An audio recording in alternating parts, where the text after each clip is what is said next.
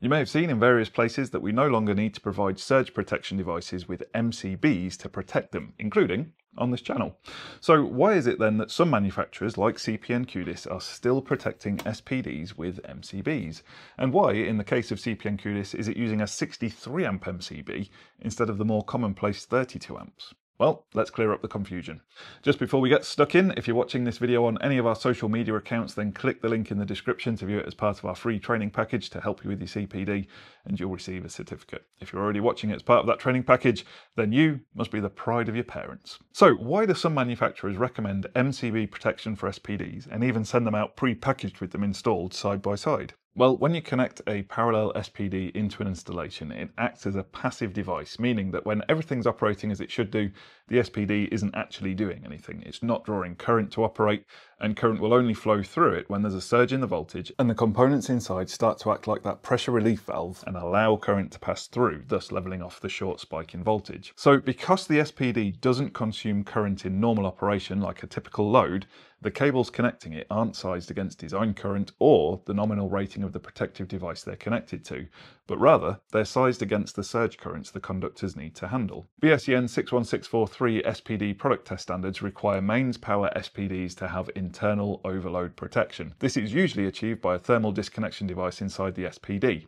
It's usually a bit of solder holding a sprung contact together. When it gets too hot, the solder melts, the contacts open and disconnect the SPD. However, overload is only one type of fault that needs protecting against. There's also short circuit protection, and it needs protecting against even for an SPD circuit by means of an overcurrent protective device. BS 7671 specifically requires this in regulation 534.4.5.1. SPD installations shall be protected against overcurrent with respect to short circuit currents. This protection may be internal and or external to the SPD, according to the manufacturer's instructions. So it is required, and it is possible to have it built into the SPD, which might be why some brands don't require an MCB for their SPDs. Or it may be that relying on the short circuit protection provided by the supply cutout fuse from the DNO.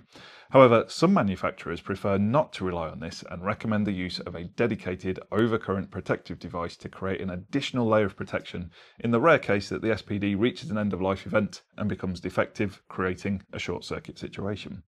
Another benefit to using an MCB to protect the SPD is that it allows for isolation of the device, which is really handy to avoid false readings when testing, and also adds a layer of safety when removing and inserting the SPD module from its base during replacement. All SPDs will have a maximum nominal rating of overcurrent protective device that can offer protection. Looking at the data sheet for this one, you can see that it's 125 amps.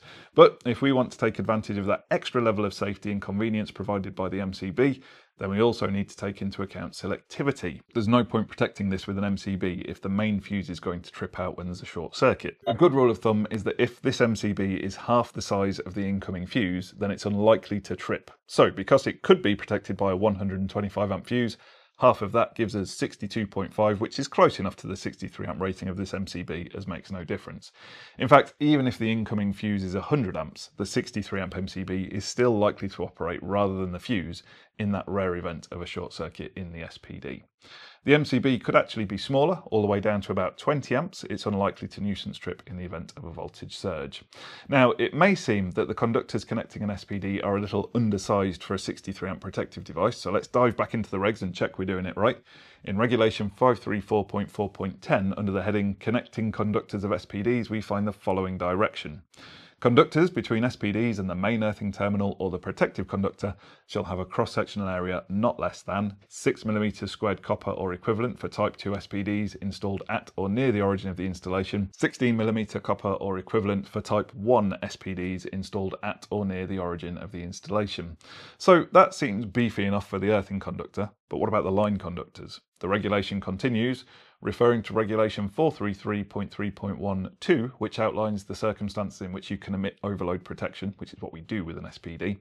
Conductors connecting SPDs and the OCPDs to live conductors shall be rated to withstand the prospective short circuit current to be expected, and shall have a cross-sectional area not less than 2.5mm squared copper or equivalent for type 2 SPDs installed at or near the origin of the installation, 6mm copper or equivalent for type 1 SPDs installed at or near the origin of the installation. The reason that the conductors can be so small is that they only conduct current for very short periods of time when in normal use. They do need to cope with the short circuit current that could flow in the event of a short circuit, but this current should only flow for a very brief period of time. However, in their commitment to going beyond the bare minimum required for safety, CPN Cudis recommend a minimum cable size of at least 6mm in all instances to ensure that the short circuit overcurrent protective device has a lower energy let-through rating than the cables, with the added benefit that the larger cable size will also reduce voltage drop, so maximising the SPD's performance and so better protect sensitive equipment. So that's why some brands continue to use an MCB to protect their SPDs. And that brings us to the end of this series on circuit protection. If you're watching on our training platform, then answer the multiple choice questions that follow and you'll receive your certificate for your CPD records. If you're watching on any of our social media channels, then click the link to move over to the free training package and get yourself a certificate, or click this video right here or the link in the description to see some awesome products and content from CPN Cudis. All that remains in this series is to say thank you very much for watching.